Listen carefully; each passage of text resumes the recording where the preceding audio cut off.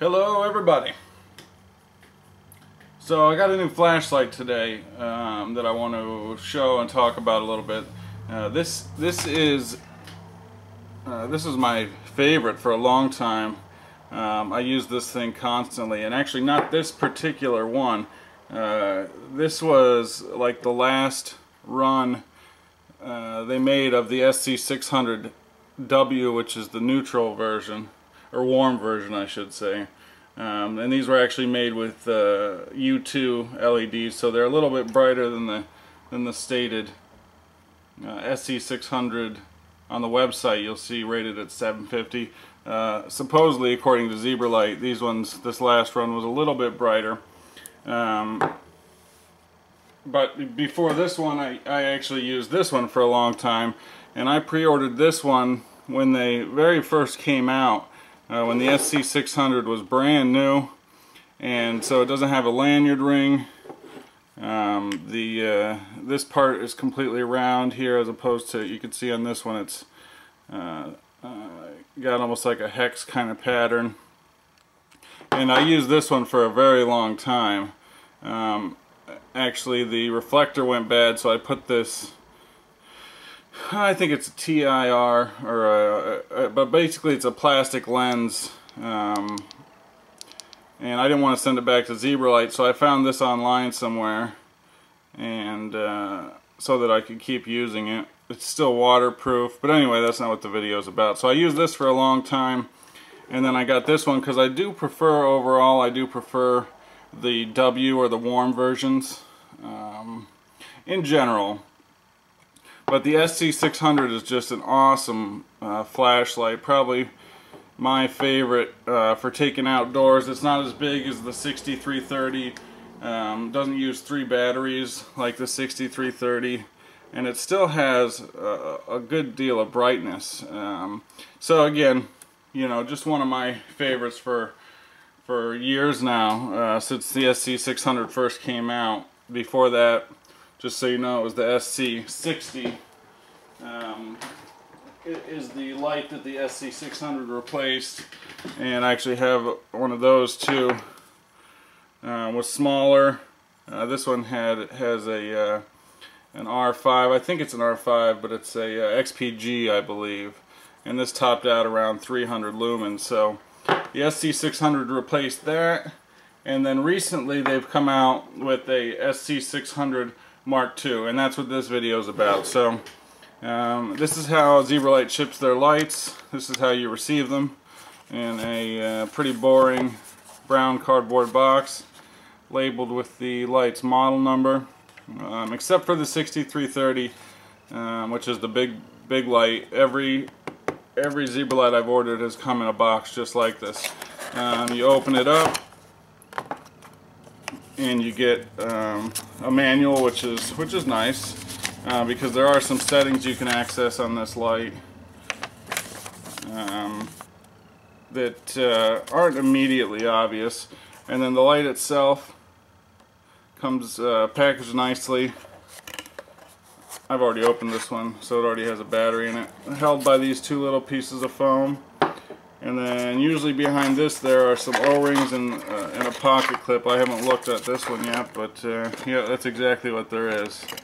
So you get some spare O-rings, and you get a pocket clip, which I don't usually use with this light, or the SC600 anyway. I didn't use the pocket clip. As you can see, I put a lanyard on it, because it's just a little bit too big for EDC.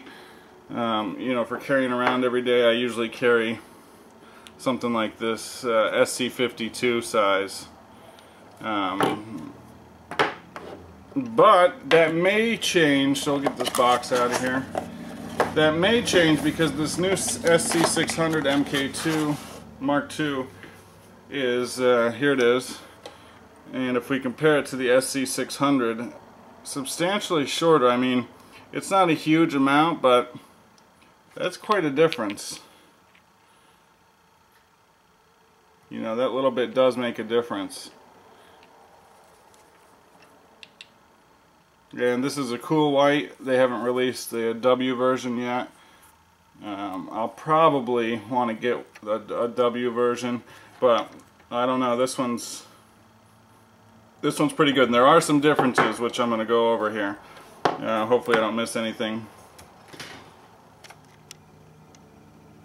The MKII has a lanyard thing right here. You can take that off if you want, the ring at least.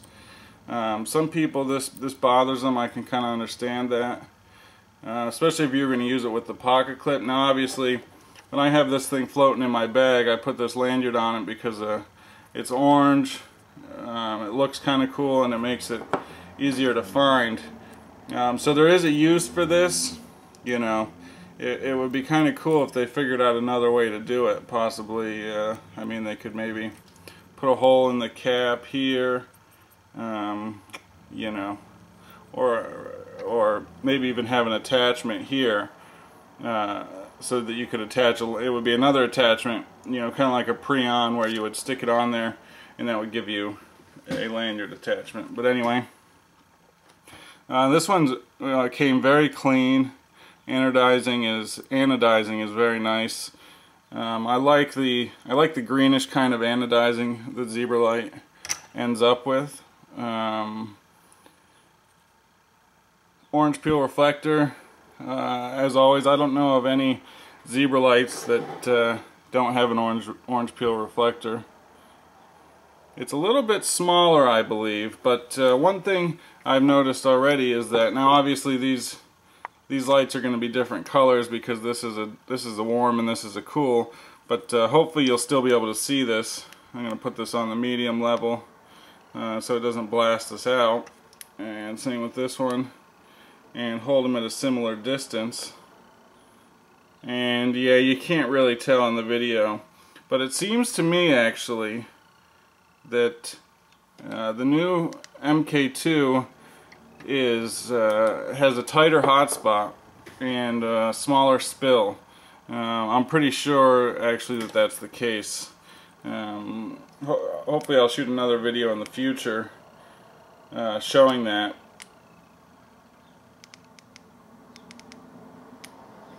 Because you can't really see it here. They look about the same size here, but especially on the camera, but the new one is a little bit tighter, the hotspot, that's for sure.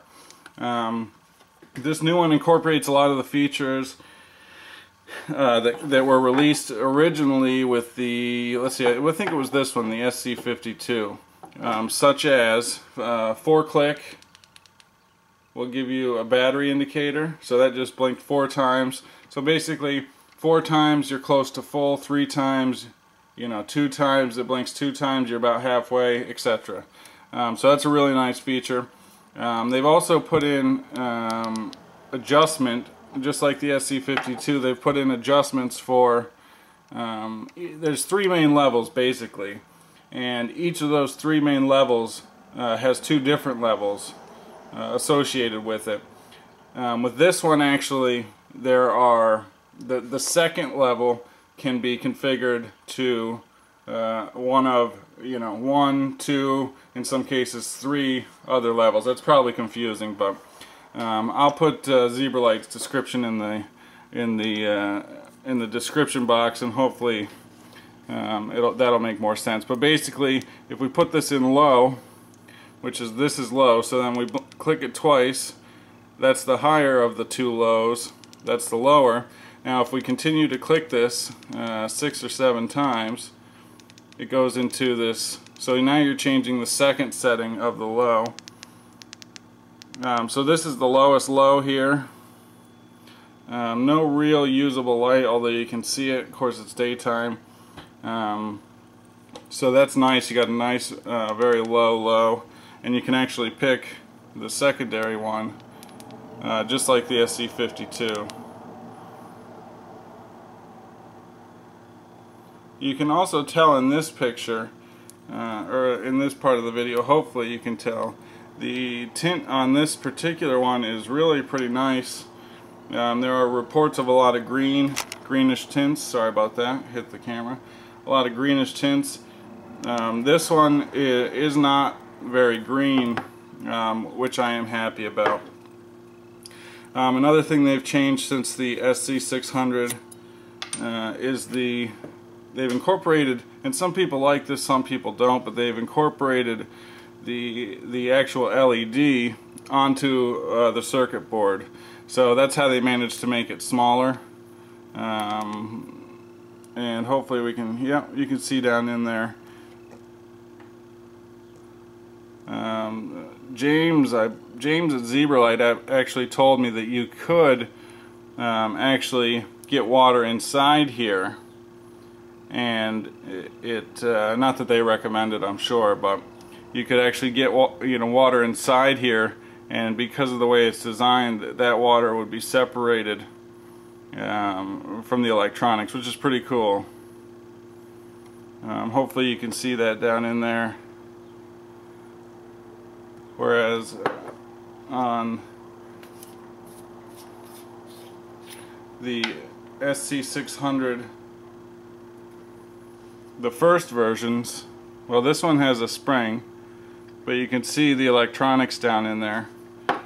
And then the oldest, the first SC600s actually had no spring down in there. They just had a contact. So this is, you can see how they've progressed. This is the first SC600. Just the contact point down in there. You can see the circuit board.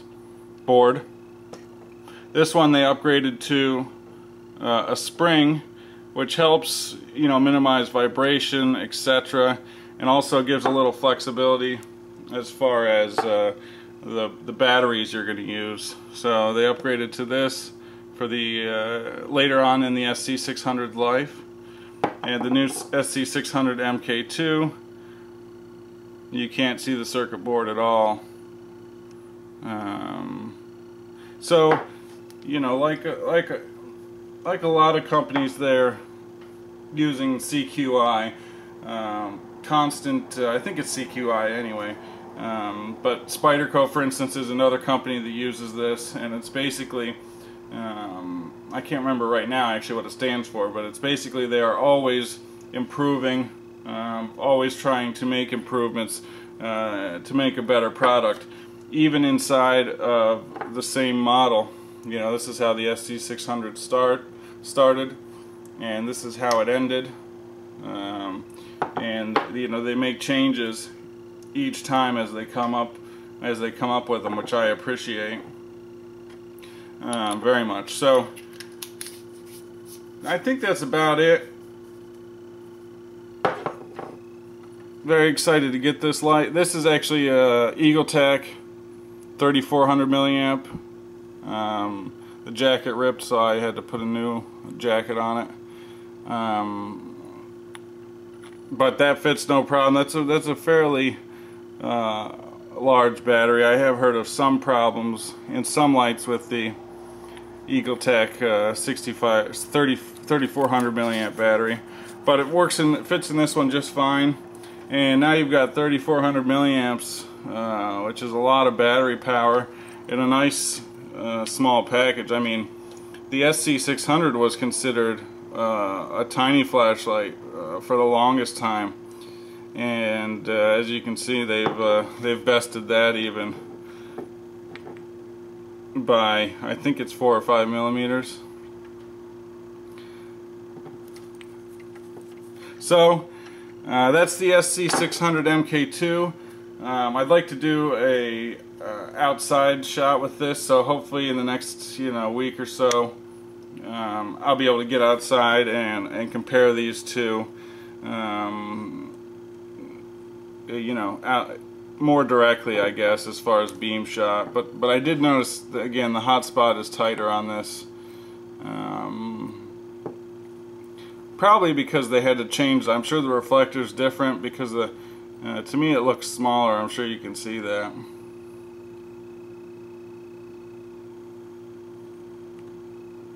Almost looks a little deeper. But anyway, that's the Zebralight SC600 MKII. See the nice knurling there.